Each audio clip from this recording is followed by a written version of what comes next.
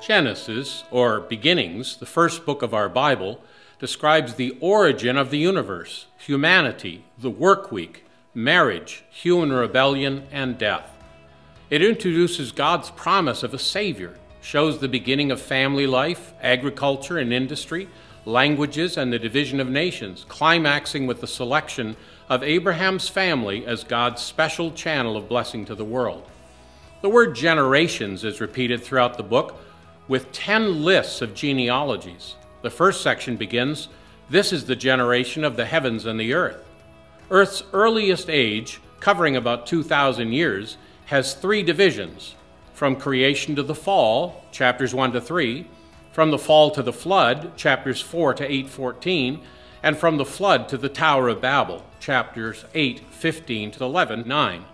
This section concludes with a list of Earth's founding nations and their scattering at the plains of Shinar.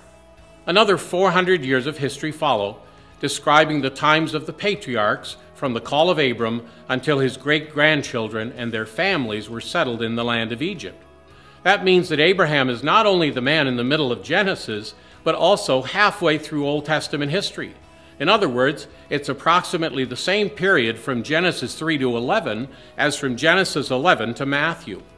So although the early chapters are pivotal, obviously God is moving quickly through these early events.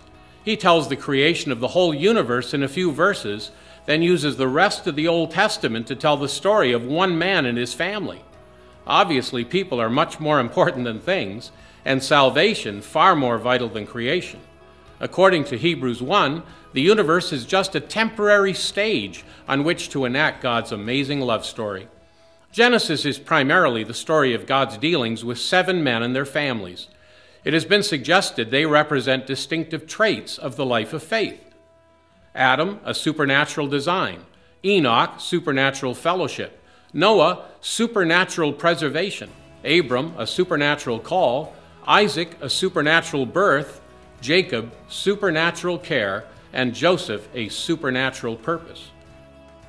The 3 primary names of God, Elohim, Jehovah, and Adonai, are introduced in Genesis, as well as the 5 most important of God's compound names. And of the 8 great covenants, 4 are found here: the Edenic, Adamic, Noahic, and Abrahamic covenants. The others, the Mosaic, Israelitish, Davidic, and New covenants, are based substantially on the first 4. Students will note the vital distinction between the unilateral and bilateral covenants of Scripture. Genesis is quoted more than 60 times in about half the New Testament books. Every part of Genesis is there ascribed to Moses and is treated by the New Testament writers as historically accurate. Since Genesis is the book of beginnings, the New Testament writers regularly cite the events and characters in the book as prototypes, precedents, and proofs of gospel truth. It's essential to understand these historic details if we hope to understand the New Testament.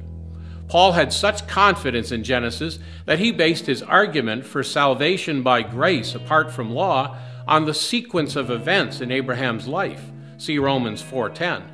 And since Jesus trusted this book, you can too. And that's our scripture snapshot of the book of Genesis.